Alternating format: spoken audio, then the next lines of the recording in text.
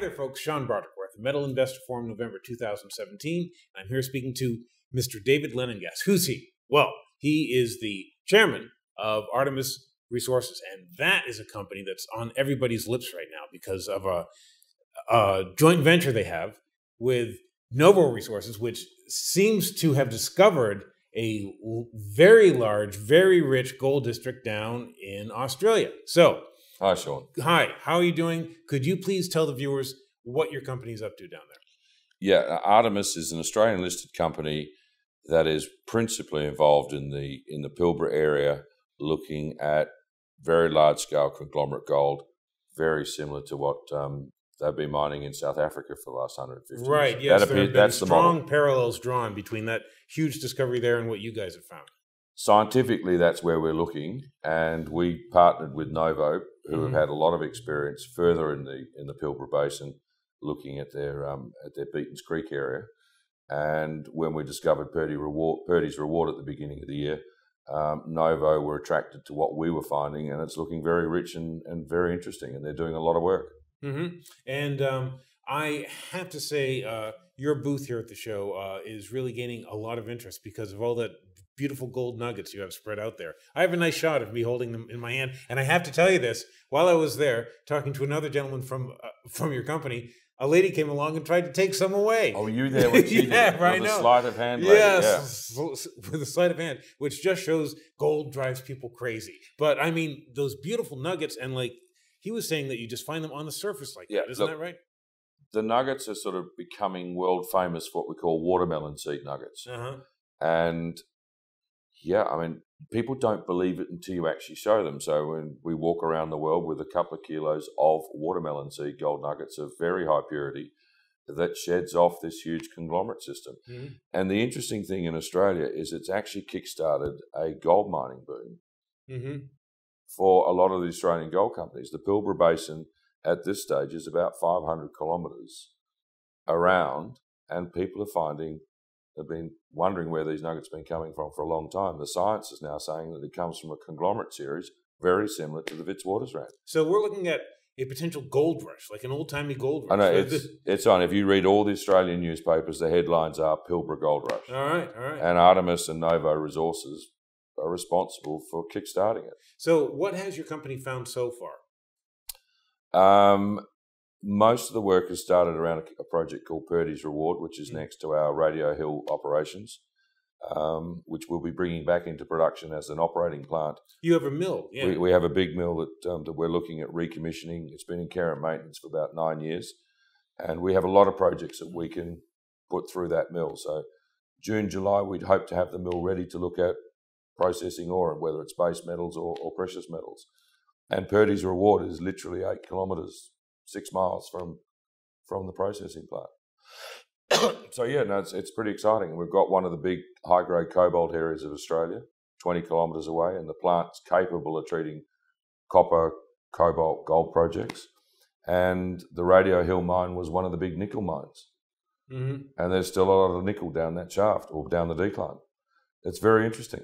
Okay, so you said June, July, you might have the plant back online? Yep. And so what other milestones should we look for from your company, say, over the course of the next year? Everybody's just talking about Novo and the work that's happening up at Purdy's Reward. And, there's a lot of streaming videos about nuggets and huge conglomerate sequences being opened up. And I think the market's now looking for results. There's 3 drill rigs working pretty much around the clock, a couple of excavators opening up the area. I think we've opened up about 2 miles worth of strike length now. And everyone's waiting for results. So are you guys working on a like resource estimate or something like that? Novo is. Okay. So under the earn-in, Novo have to spend $2 million on the project, which they should be at that mark sometime within the next couple of weeks. And they are the project managers. So it's not us, it's Novo. And Novo's backed by Kirkland Lake Gold, backed by Eric Sprott. And they really rate this project, and we find the whole project very exciting. One of the things that I find exciting about your company is it's not just that project. You have other nice discoveries in that area, which you can also work on. Yeah, I mean, Carlo Castle is a phenomenal gold, copper, cobalt project. I mean, we're getting cobalt intercepts up to 6 metres at 2% cobalt in massive sulfides at surface. And we're only just starting to touch the top of that. And the other interesting thing is the Radio Hill plant is a cobalt producer. I mean, the Radio Hill mine was a nickel, copper, cobalt mine. Oh, so I thought that you'd have to adapt the plant to process the cobalt. No, I mean, it's a $5 million refurb, which has started now. And that plant will be 500,000 tonnes a year of precious metals. And we're putting in a gold circuit specifically for our own gold projects within 20 miles radius of the plant. And look at what we're doing on the conglomerate side. Okay, so what do you think people need to know about your company and your projects that isn't widely known now?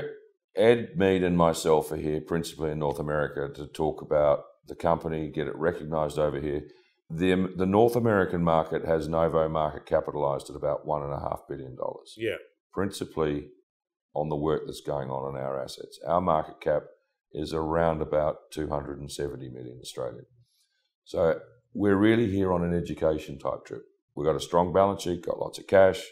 We're ready to fund our 50-50 on the Novo joint venture, come December, January, when they say, cough up, guys, well, I need your 50%. And how much will that be that you have to pay them? The deal is 50-50 of the project, whether it's exploration or project development. Now, at this stage, we're in the aggressive exploration stage. We're sort of talking $1 million to $2 million a month from our share. Okay. Obviously, once you start getting into a bigger project and CapEx and all that sort of stuff, it could be a $500 or $1 billion project. But at that stage, we're up the value curve, and now the banks get involved. Right. Okay, good.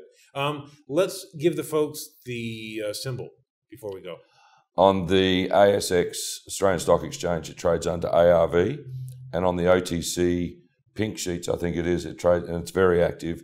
It's ARTTF. Okay, that about wraps up my questions. Is there anything else you'd like to add? No, that's it. All right, good. Thanks for tuning in, folks. This is exciting. Let me tell you, this company has really generated some buzz here, and they look like they have some very good things going for them. They are on the cusp of exciting discoveries there going along on this joint venture, so that we'll be making news. Stay tuned. This is Sean Brodrick at the Metals Investor Forum, November 2017. Thanks a lot.